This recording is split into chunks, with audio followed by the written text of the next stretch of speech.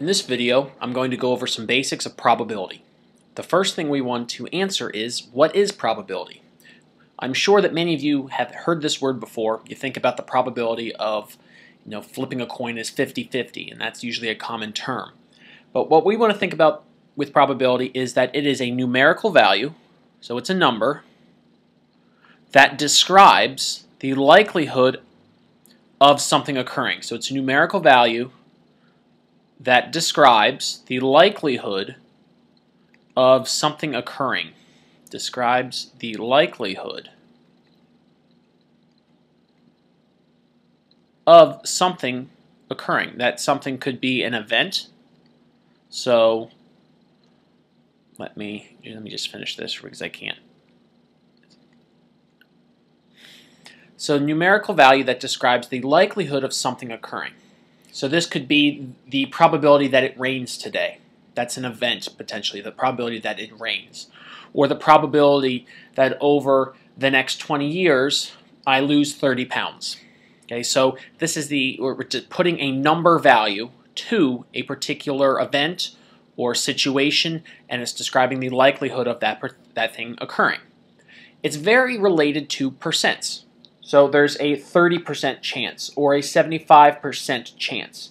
All right, it's not a bad idea to connect the idea of probability and percent chance. However, there's multiple ways to present probability other than just percents. So on a number line, what we're going to do here is use a number line, and the number line is between 0 and 1.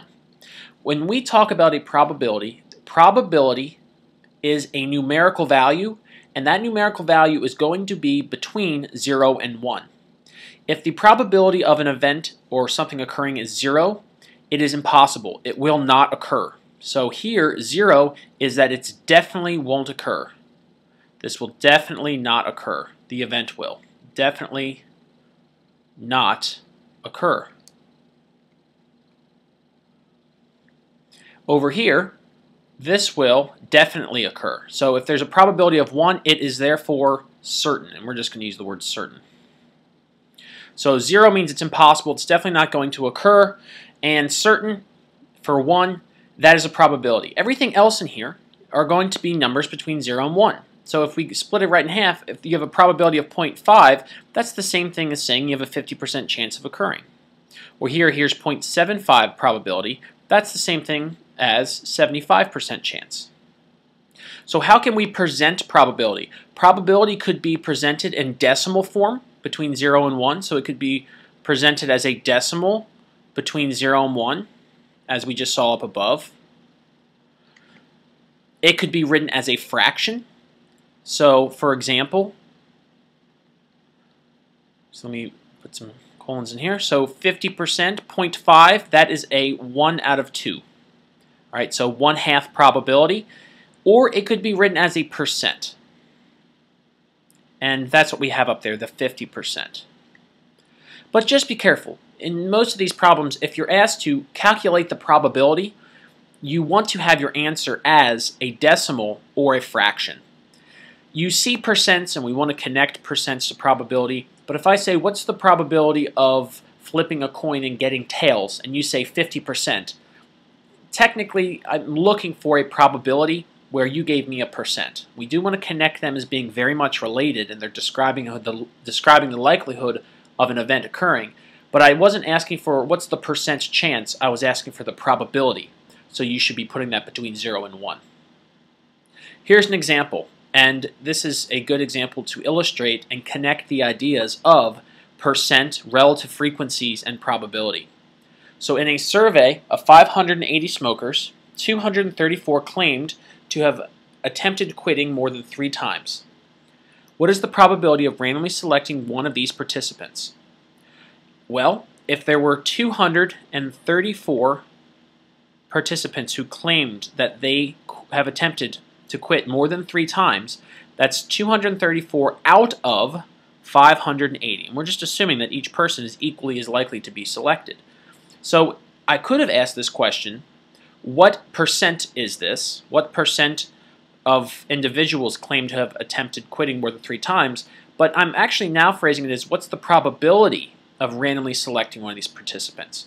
Well, there are 234 participants that would have a quote-unquote favorable outcome, where if I randomly selected an individual, 234 of them would be one of those individuals who attempted quitting more than 3 times, out of 580.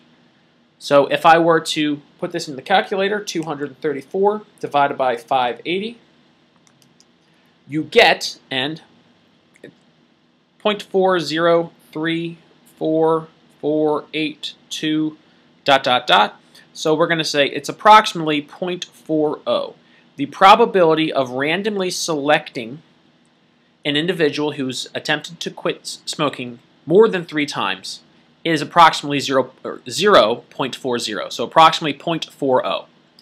If I asked you what percent chance is this, what percent chance is selecting, what percent chance is there to select a person who attempted quitting more than 3 times, you would just change this into a percent by saying approximately 40%.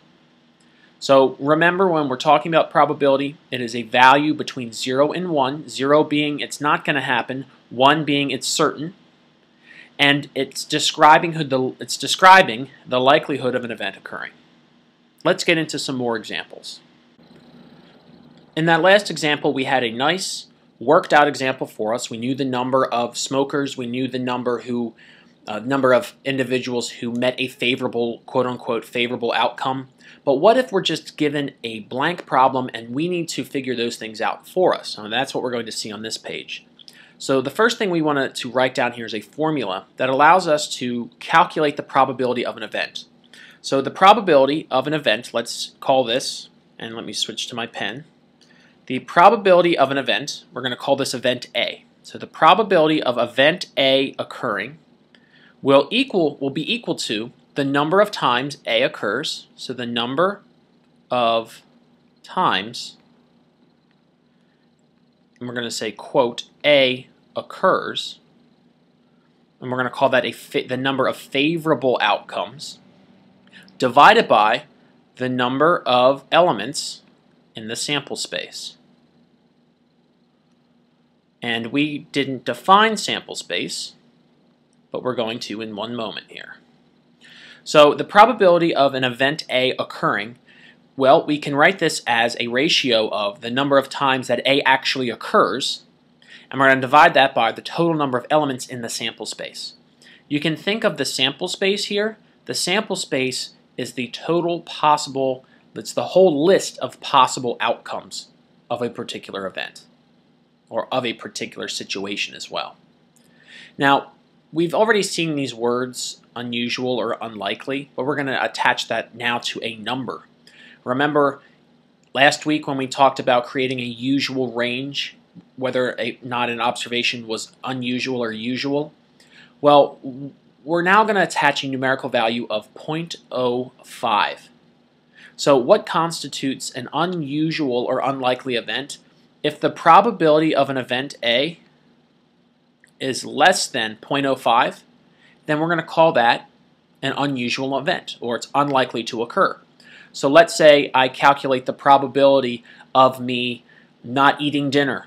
Well, the probability of that is 0.02. Well, that's unlikely to occur because that's less than 0.05. So if there's a percent chance, if we were to relate this to percentage, if you have a 2% chance of something occurring, it's unlikely. Anything less than 5% or probability less than 0.05, we would consider to be an unlikely event. Now, obviously, we could change the threshold that is unusual or unlikely, but 0.05 is the one that we usually go to. Okay, so now that we have that out of the way, let's use this formula here to calculate the probability of this example. You roll a 6-sided die. What is the probability of rolling a 4? We want to first list the sample space and find the favorable outcomes. That's how we want to solve this. And I call this the sample space approach. We can always calculate the probability by listing out the sample space and looking for the favorable outcomes. The sample space is the set of observations that account for every possible outcome. So if we roll a 6-sided die, what could we potentially see? Well, we could see a 1, a 2, a 3, a 4, a 5, and a 6. These are the elements in the sample space. These are the possible outcomes of this particular experiment by rolling a die. So how many elements? Elements are separated by commas. So how many things are in the sample space? What is the total number of possible outcomes? 1, 2, 3, 4, 5, 6. The number of elements in the sample space, which is the denominator, is 6. There are 6 elements in the sample space. There are 6 possible outcomes by rolling a 6-sided die. What I want to look for here, if I want to know the probability of rolling a 4, I want to look at, well, how many times does a 4 occur?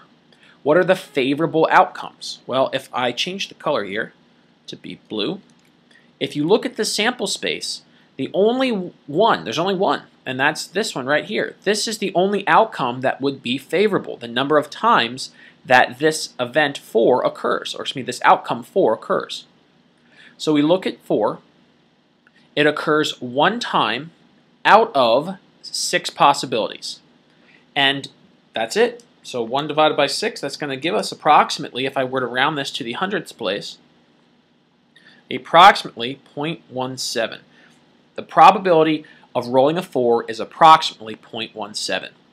This is what I call the sample space approach. If you can write out all the possible outcomes and look to encircle the ones that are favorable to the event that you're trying to describe, those outcomes are favorable or they match, we circle that, we look to see how many are circled out of the total, in this case 1 out of 6. The problem is, many of these examples, when we talk about simple probability and we move on to compound probability, you're not always going to be able to create the sample space and list out all the possible combinations.